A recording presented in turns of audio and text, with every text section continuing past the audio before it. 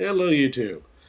This is a tobacco review on Sutliff's Maple Street aromatic tobacco. According to the tin, it says here quality mixture with flavorful maple and old rum. From what I can gather, this recipe for Maple Street has had a recent facelift, taking off some of the sharper edges, making it easier to smoke, and other miscellaneous things that were an issue in the past. Now, can you tell which Maple Street is the old version versus the new recipe, the new version of the recipe? No, not at all. They kept the same label. So this, of course, will create confusion. I guess we have to deal with it. I presume also that if Maple Street had a facelift, there are probably some other versions of Sutliff's products that have had another facelift as well. So you might want to keep a sharp eye out on that. Just because you hear something critical about a Sutliff product in the past, they may have redid it, and you might want to give it a try in the future. This was an issue that I had with this particular one. I had followed some of the reviews online towards Maple Street and heard these criticisms, and thus I shied away. Recently, trying to find a totally different type of maple tobacco, I decided to get this one anyway because I happened to be there with my local tobacconist.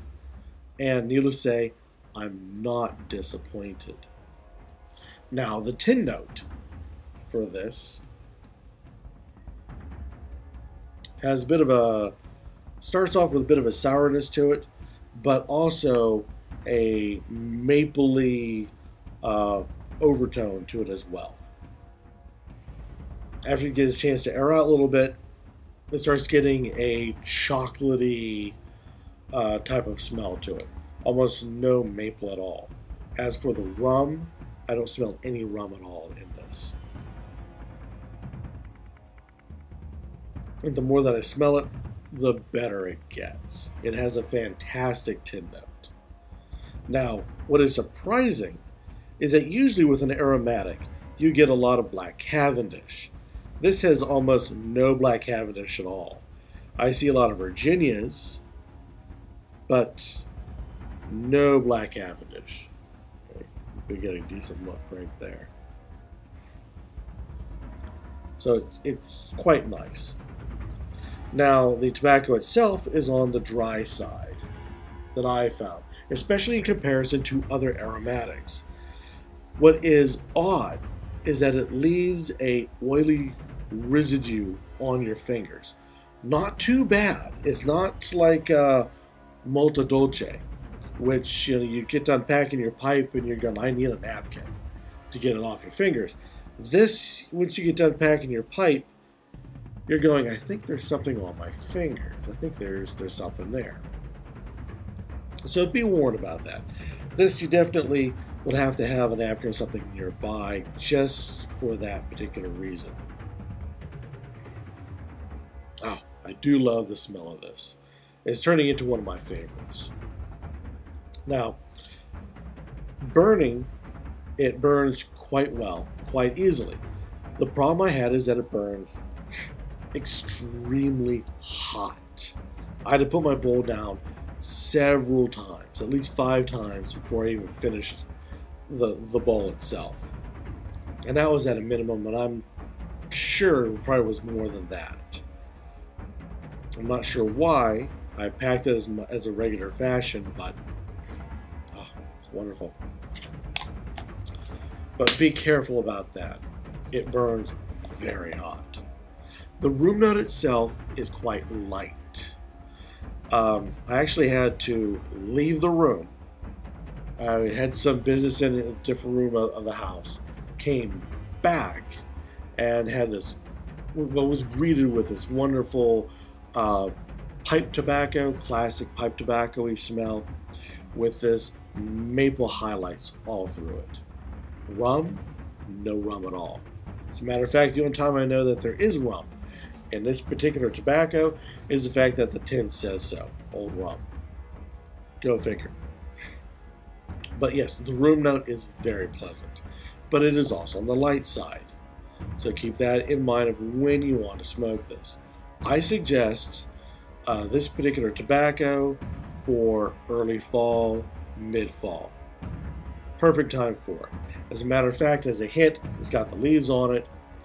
So when leaves start turning, or are turning, they haven't fallen off the trees yet, it's a perfect time for this particular tobacco. It's a medium type odor in the room. It won't compete with, say, Christmas smells. It won't compete with other winter smells. And it's too heavy for summer, for the hot of summer. But early spring, mid-fall, early fall is a perfect time for this, because the medium body of it and the weight of the maple makes it very complimentary for that time of year. Now, I like to pair my tobacco up with something to drink. And when it comes to Maple Street here, like I said, when I want to compare this up to an alcohol or something to drink, what comes to mind is what is classically drunk at that time of year. Hot cider, hot cocoa, they would go very well with this, though a bit strong on the taste. So if you don't mind that, it is a great combination. As for an alcohol, I would have to say a nice spiced rum. I can't think of any whiskey. I think a whiskey of any sort would overwhelm this particular tobacco. But a spiced rum would be good. A dark rum, too much.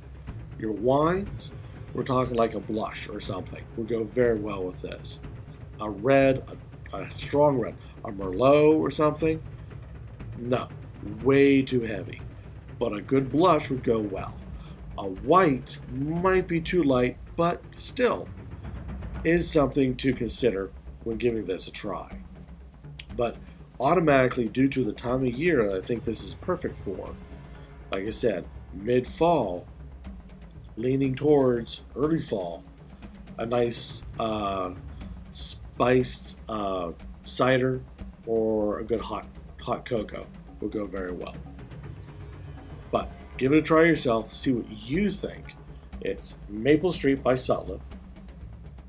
And if you have any comments, type them down below, or better yet, make a video and let the rest of the pipe community know what you think of this particular product. Until next time, keep on smoking.